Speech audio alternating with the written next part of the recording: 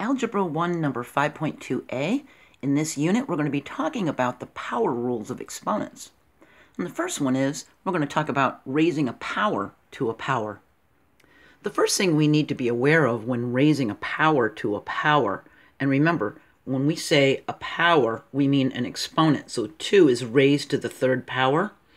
So when we raise a power to a power, because now there's an exponent on the outside of the parentheses, it's the difference between an exponent on the inside or the outside of the parentheses.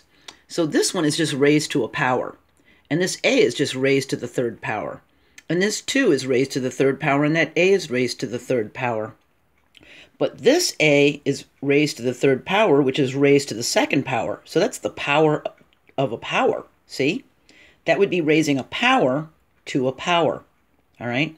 So that's what we're doing. So let's take a look at this first one. We have learned in the last few videos that 2 to the third power just means 2 times 2 times 2. There's 3 2's.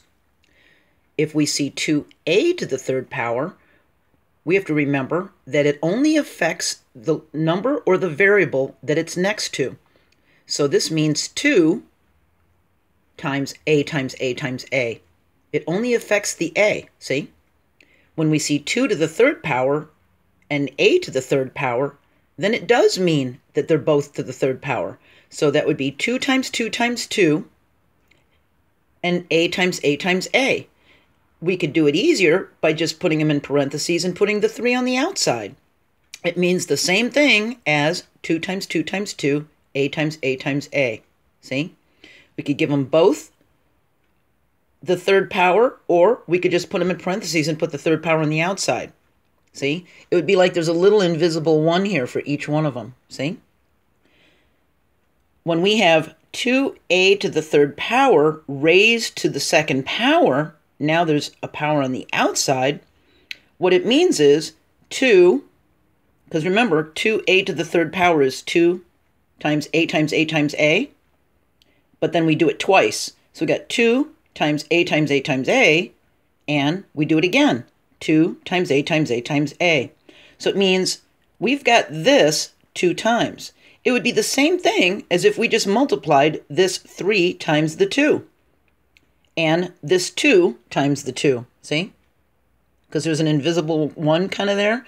So we would distribute this to this one and this to this one. See? Like they would each get multiplied by that exponent. See? 2 times 1 is 2. 3 times 2 is 6. So when we look at 2 times a times a times a times 2 times a times a times a, it's just 2 of these. We've got 2 to the second power when we simplify it, and we've got 3 6a's, so it's a to the 6th power. See? The exponent only affects the variable or number it's next to, and exponents outside the parentheses get distributed to each value, each number or variable on the inside of the parentheses, okay? So just remember the importance of the inside versus the outside, okay? And that the ones that are on the inside can be multiplied to the one on the outside, and that if you don't see an exponent, there's really an invisible 1 there that we can multiply by that exponent, okay? So let's take a look at this one. We got 5 to the second power to the third power. That means we've got 5 to the second power times 5 to the second power times 5 to the second power. It means we've got 3 of them. It would be the same thing as saying 5 times 5 times 5 times 5 times 5 times 5. See? This is that one, this is that one, and this is that one. Well, it's also the same thing as 1, 2, 3, 4, 5, 6 of them, 5 to the 6th power. So it's the same as if we just multiplied the exponents 2 times 3. Isn't that quicker than having to figure out how many 5s there are? We could have just done 2 times 3 and had 5 to the 6th power. The first power rule for exponents allows us to multiply exponents inside parentheses to exponents outside parentheses.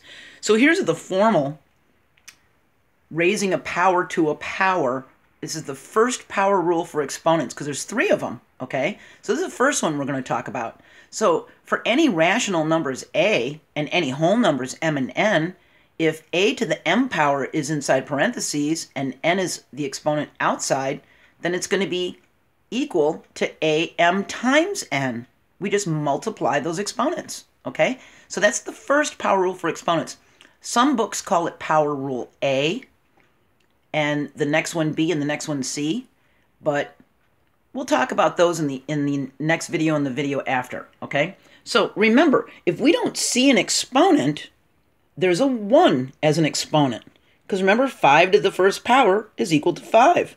If you don't see an exponent, consider that there's like a little invisible 1 there. So you would do 3 times 1 and 3 times 2.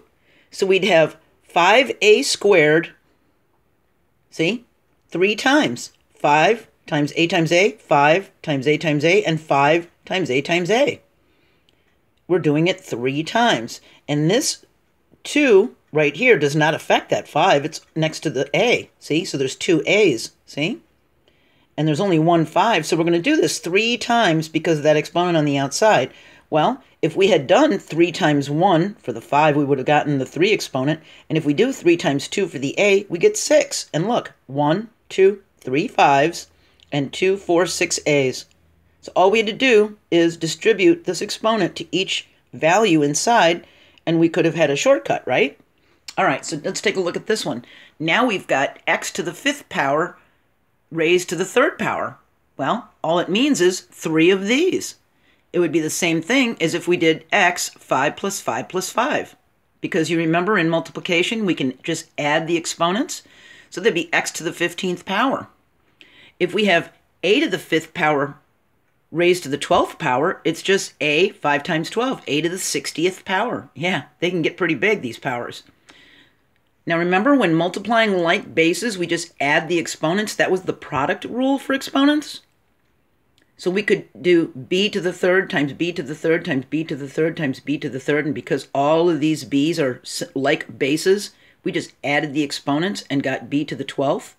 Well, the product rule for exponents, whoops, wrote it twice. The product rule for exponents says we can just multiply them.